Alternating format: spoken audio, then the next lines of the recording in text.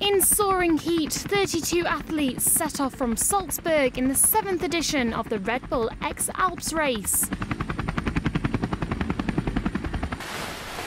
It is one of the world's toughest adventure races, in which athletes must hike or fly 1,038 kilometres across the Alps from Salzburg to Monaco in the fastest time possible.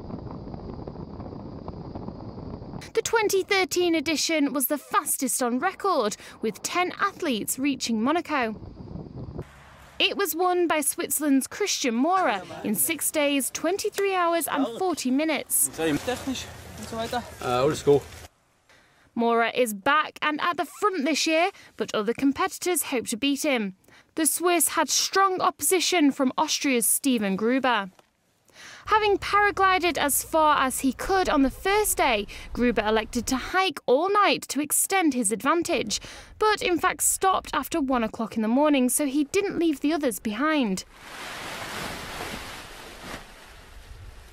Despite the bad weather, including thunder and lightning, the competitors are well on their way to completing the world's toughest adventure race.